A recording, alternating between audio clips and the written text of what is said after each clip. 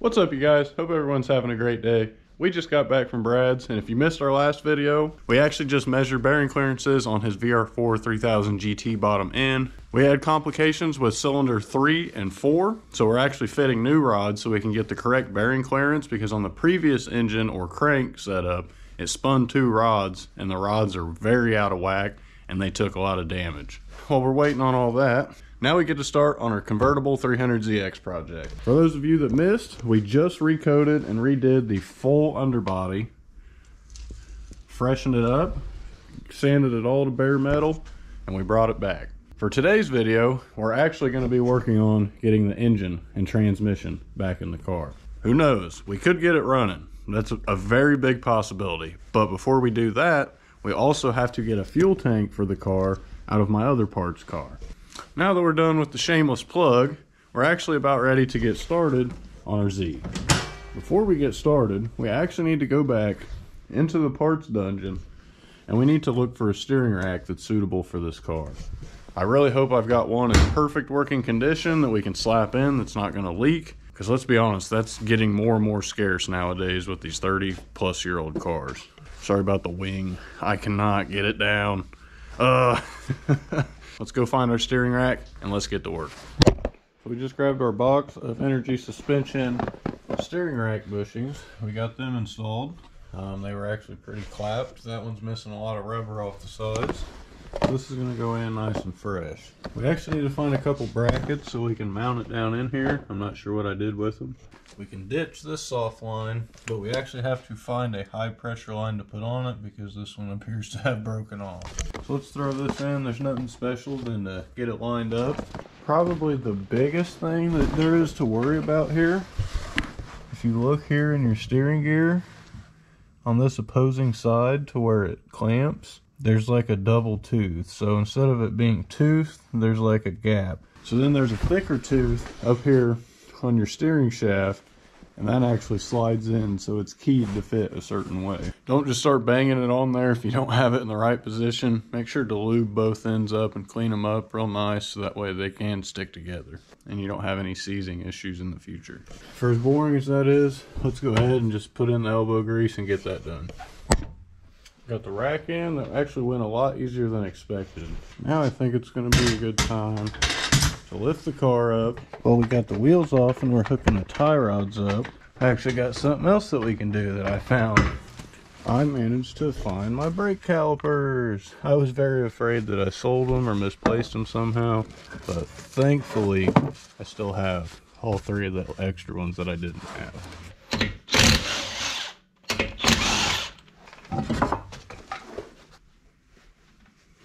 Literally all we're going to do here with this tie rod, put your nut on. I'm not going to torque it just yet. We're going to go back over everything. But for now, that'll do just fine. Yeah, definitely need to compress the piston. Now we just went and compressed the piston. There we go. Now we probably should have got the mounting hardware first. These should do it.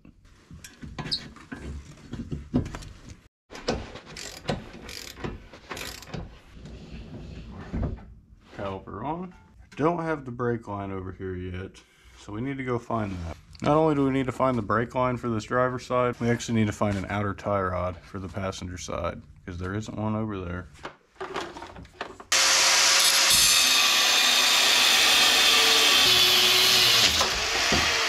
Can't fight me back if it doesn't have a choice.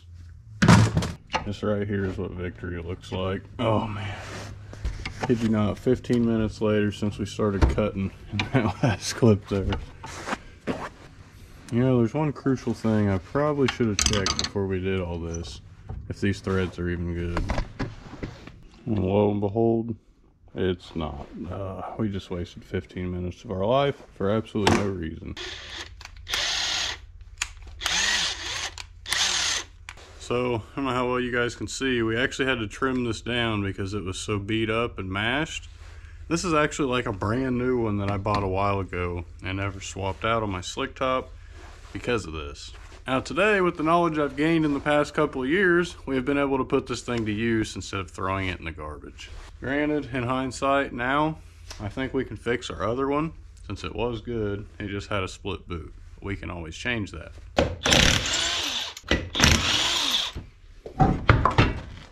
Oh no, our light just died. What a shame. Well, it's only a little frustrating. There's nothing crazy going on over here.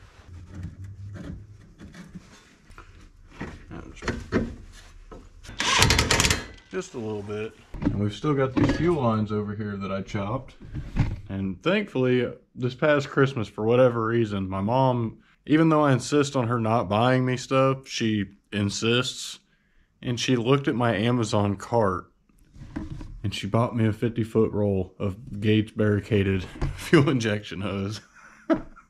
Hey, I guess, thanks Mom, I'll be using it for a while. Not only that, we actually hooked up our brake lines to that junction box there because I totally spaced doing that. We got our grommet on our AC lines. And I realized one big thing we have to do other than the fuel lines before we drop this motor in, we need to get a wiring harness to put in this thing.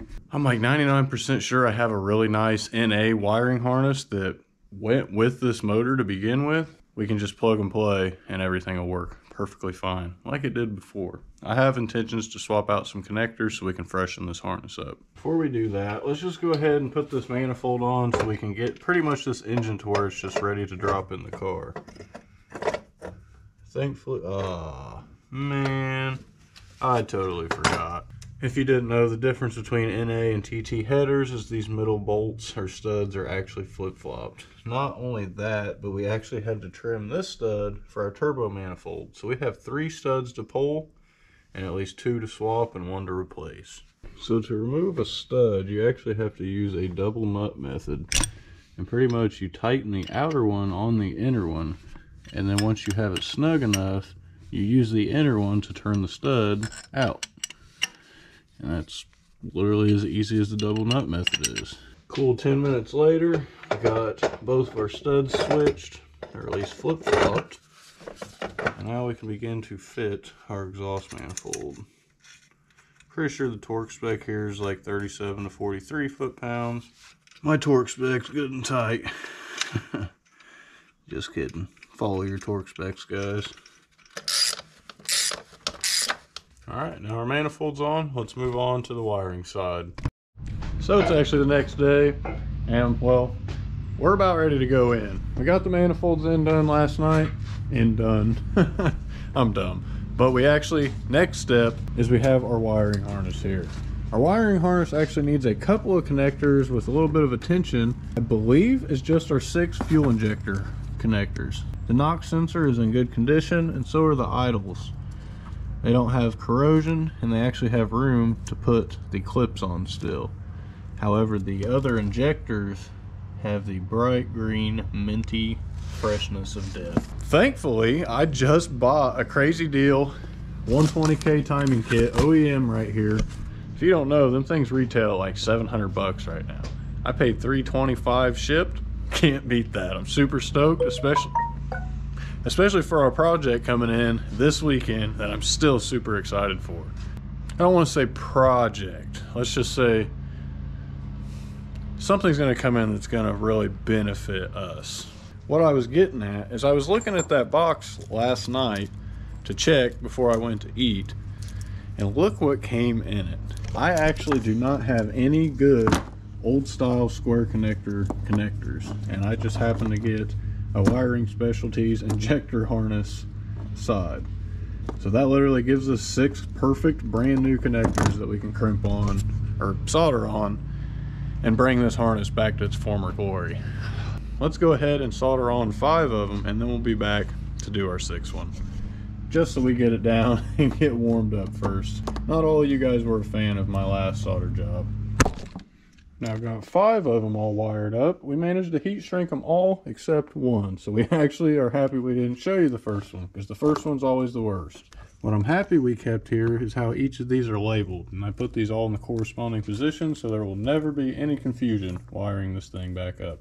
At least Eric hopefully will thank me for this if he ever goes to do anything with it. Who knows, maybe he'll send it back to me to do whatever.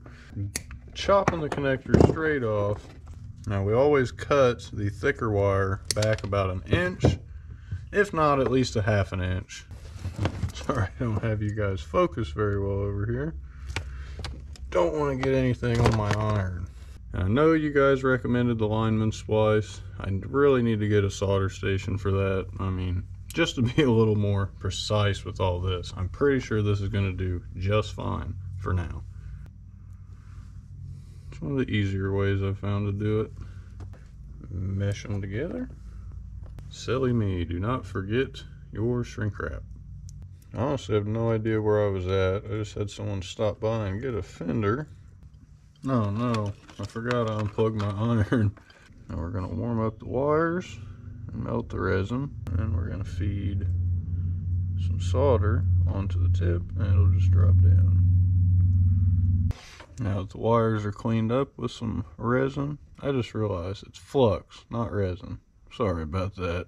Don't get the resin kind. Maybe that's what I'm trying to say. That's what comes with the Harbor Freight, and it's solid, and it's absolutely garbage. It's penetrated through all the way, and it's completely clean and solid. And we slide our heat shrink over it. I prefer a lighter. I don't know. A torch, I feel like, usually melts it a little too much. The big hindrance on this car, obviously other than the drivetrain, which is super simple to put in, it's no big deal. It'll take me an hour, 2 hours at most. We need a gas tank, and let's just say the one in this was in less than favorable condition, and we needed another one. So we pitched it, but this car is actually being parted out, so we're actually going to have to take the gas tank out of this. Can't forget the mat. The mat never gets old. For any of you guys who want to know where to get it, property of Boston Beer. So first and foremost, we're going to be knocking out the exhaust.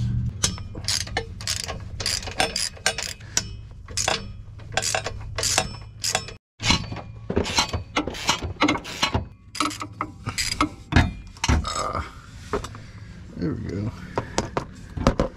Now, yeah, just slide out. Now let's pull the second one off, and we actually have the same two kind of bolts up there at the test pipes. Pretty easy and self-explanatory. Full HKS cap back is off. We actually just took an extra couple seconds for courtesy to pull our drive shaft. Those bolts can be annoying sometimes, but the way I usually set it up, it's not too bad. Let's hope this battery's charged enough.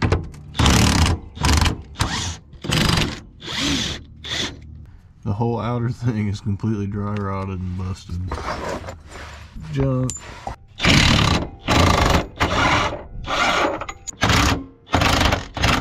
Not going to drop it all the way. There's no need to yet. Let's actually get out of here and get the jack under it so we can remove it. We actually need to go remove the shocks or coilover upper bolts from the chassis. Then this will be ready to drop. Holy crap, the thing is completely loose. How have I been driving this thing? Wow, I honestly thought the saga of what has the previous owner done to this car stopped, but I was sadly mistaken. Don't forget, get any of these parts while you would need them. Let's lift the diff. I actually need to move this mat. I used the mat so it actually has something to roll on out here in the gravel. Blocks out, jack stands in. Now since the chassis is supported, I can actually yoink this one out, even though it's already loose. I need to put the GoPro down for this. This is scary.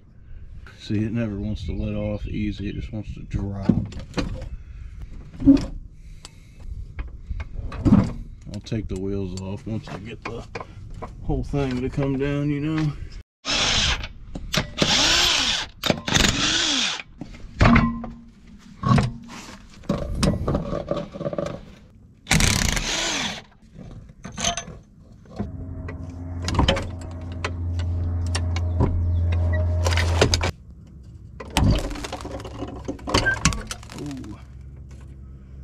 Forgot about that ABS/wheel speed sensor. These things hardly ever come undone. Ouch. What is it hanging on to? There it goes. Just had to work it off. Now the cruddy work begins. Draining all that fuel out. Now, if you didn't know, two-seaters actually have two drain plugs back here on the bottom side of the fuel tank. Four-seaters, unfortunately, do not. But you can drop a four-seater without dropping the subframe. So, pros and cons to each. Jug secured. This is actually one of the older ones that don't have a filter on the top. So I can just dump it all in dirty and then filter it going into my other gas cans. Now we gotta get the stream right. We'll see just how full force we can go. And yeah, there's all the dirt.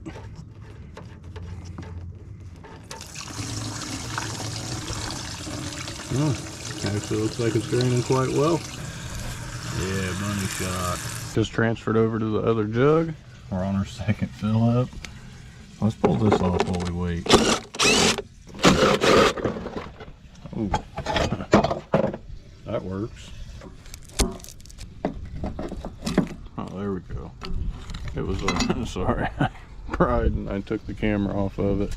If you look at those, you can see it just twists and slides off. Pretty simple. Grabbed a 10 mil wrench, which some of these you can get with a socket, or a ratchet I should say. O-ring appears to be good too. What is that? Dude! Never before have I seen something like that. What in the heck is that? Hey, we're finally running out of gas. Just in time. We are almost to that fill level. Definitely done now. Almost got that laminar flow. Guys, I'm not sure if I just figured something out, you know, like that people don't know about. But I just used this because I didn't have pliers to compress. And I didn't have to just worry about it. Kind of like vice grips or channel locks. That was super nice. What is this? Some old rubber hose that turned hard because it was in fuel? What the heck? Trying to siphon gas out? I just do not understand here. If you guys have any idea what that could have been, drop it in the comments below. Now this thing should come out.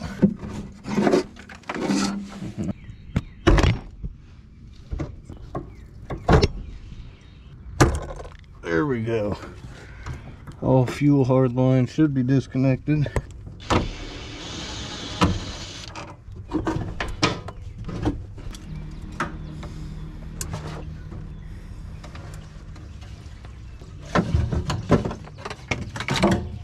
So this rubber hose right here is actually what's holding it up. It's still attached, so it's just suspended in the air. Fuel tank should just drop any moment. Here we go.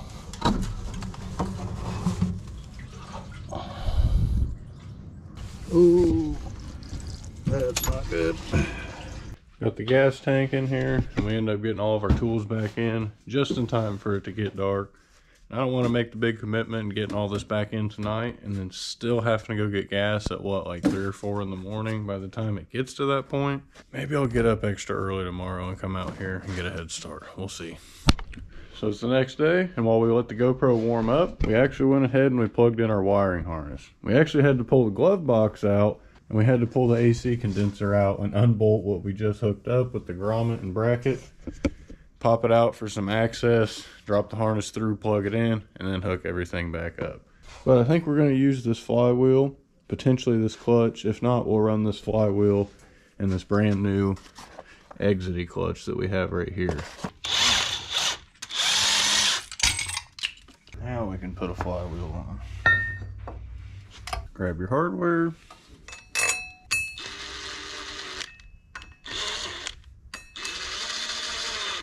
And now we snug the flywheel bolts up, 69 foot-pounds, by putting a breaker bar on the crank bolt. Don't forget to go back and double check. There's something I don't see people do a lot when I see them change a clutch or show how to change a clutch is the alignment process. maybe they expect you to know, but once you get your clutch alignment tool into place, if you watch here, it can actually wiggle up and down slightly. So you always hear people complaining or, you know, struggling online, lack for a better word I use complaining, but they say they can't get the transmission in, they're having all the troubles, they just can't do it. Likely this is why. So install your pressure plate just as you would on your alignment dowels, and then torque it to spec. Just kidding. Thread all your pressure plate bolts in, and as you snug them up to get it tight, if you move it all the way down, I'm trying to pull this out, it won't come out. Pull it all the way up, it won't come out. You place it right in the middle to where it comes out as easy as possible. And that's how you align your clutch. So as you slowly tighten this down, make sure this is aligned and stays in position where it just slides out easy. And that's how you make it easier on yourself for installing your transmission, because then it just slides right into place. I usually set mine at 30 to 32 to be safe. Then recheck your torque.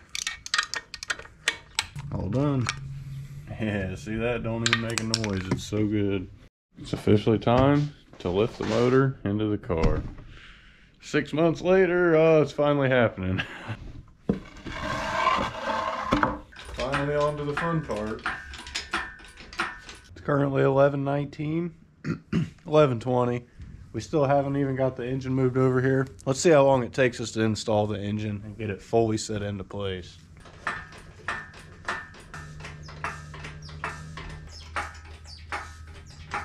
Pretty sure we're high enough now.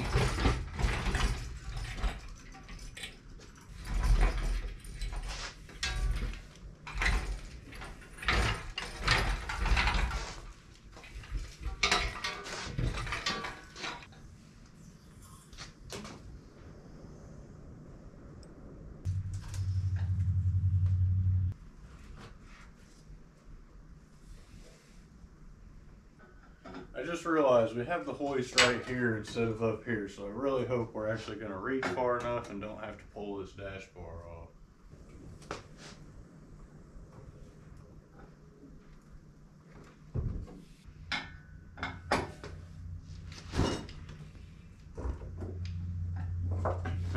There we go.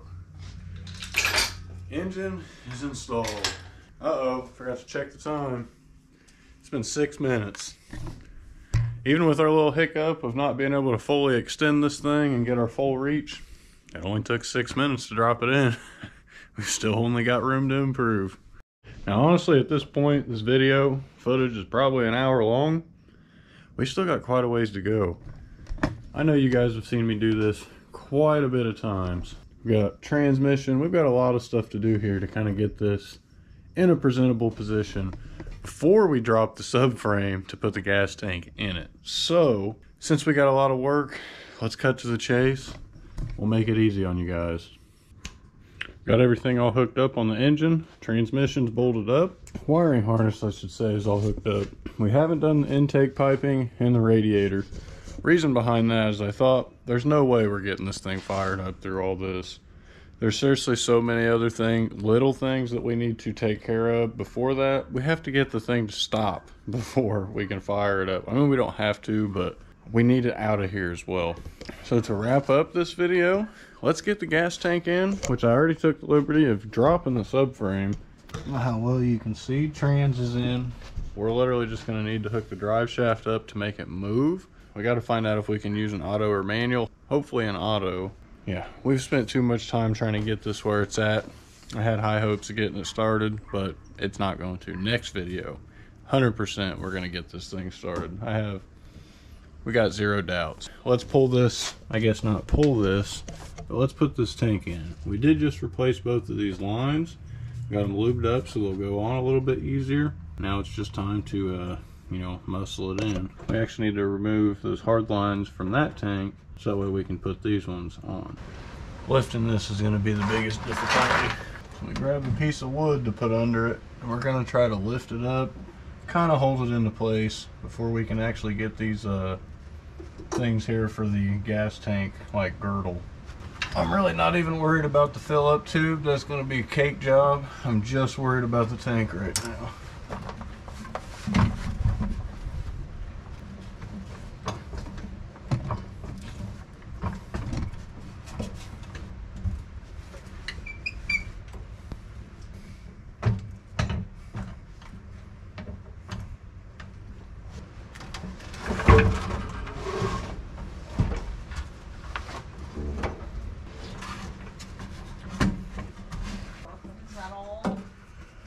For now. Yeah, okay.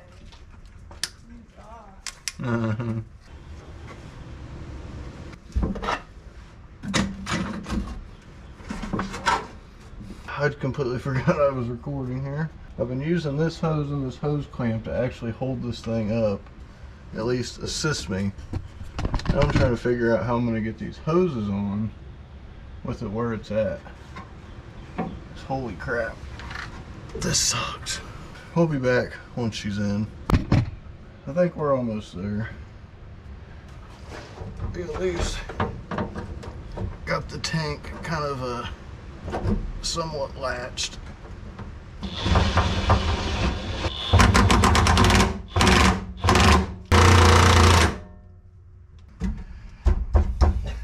Gas tanks, man.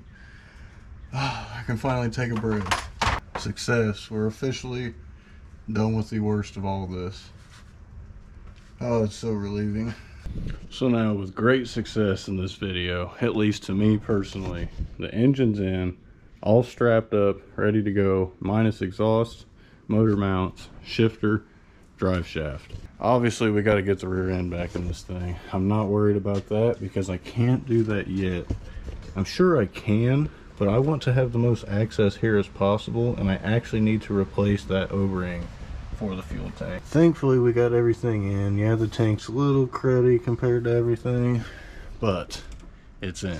If I somehow missed it editing, the best way to get this to stay up is as you pull it up, feed this through and move your hose clamp so it can't fall back through. Next, we will be getting the coilovers on this thing before we put the subframe in. But like I said, I want to wait till we get that fuel tank O-ring, because why work backwards? Hopefully tomorrow, but fingers crossed. It's Sunday. Who knows? They're iffy on delivering Sundays. But honestly, yeah, I think next video, this thing's indefinitely getting fired up. I feel bad. I wanted to get it fired up now, but you definitely can't if you don't have any fuel in the gas tank. Hope you guys enjoyed the video. Sorry we couldn't actually get to a certain point and finish this video. I know it stinks, especially when I'm trying to focus on that now. But if you guys haven't, don't forget to drop a like and subscribe down below. Stay tuned for more content. We will catch you guys in the next one. Peace. Sorry to give you guys another second outro. I think we did this a video or two back, but we actually were supposed to edit the video, post it yesterday. I know I've been slacking on my uploads. I've just had a lot of opportunities coming up lately, and well, I can't let them go to waste. And well, not only have we resupplied completely on videos to make and work to do, we actually came across a really sick deal and a really cool project that is honestly going to give us probably at least $2,000 in bonus parts, a motor, and potentially like 8 grand. So last night, or yesterday, we went down to Kentucky and we scooped us up a 1995 twin turbo 300ZX. Emerald green, cobalt green, whichever. We got the nice green with the pearl, and I am so happy that we got this thing. It's got the puke peanut butter interior, but it's got receipts and all kinds of work done to this vehicle over the years. 5-speed, of course. And this is my first non-door mounted seatbelt car. A couple goodies this thing has. We actually have a Greddy SP1 exhaust. Yeah, we got a Greddy finally, boys. Not only that, if you didn't know, twin turbo wheels are wider in the back. They've got a little bit of dish compared to the front. We've got some nice Stillen intercoolers with intercooler ducts to fit the turn signal.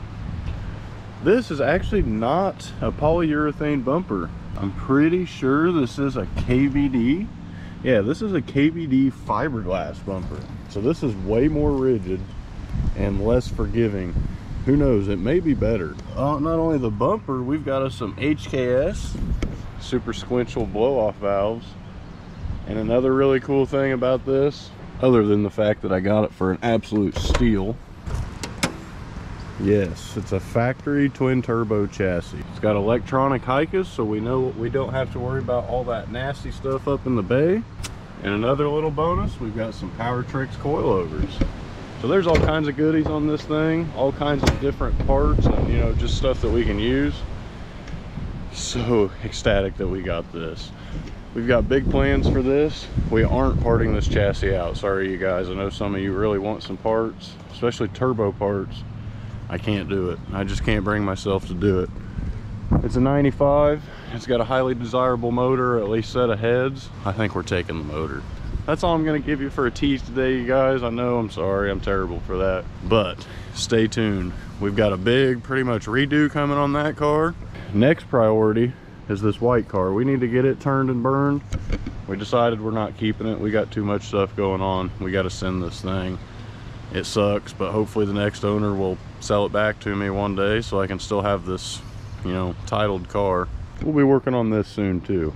We got to get this thing to roll first, but we actually did finish up the other day in the barn. We got the fuel tank in and the subframe is not mounted, but the subframe is up there. We're ready to put our coilovers on before we slap it all back together and lift the subframe the rest of the way up. Technically, maybe next video will be a convertible video and then a twin turbo and white 3333Z video.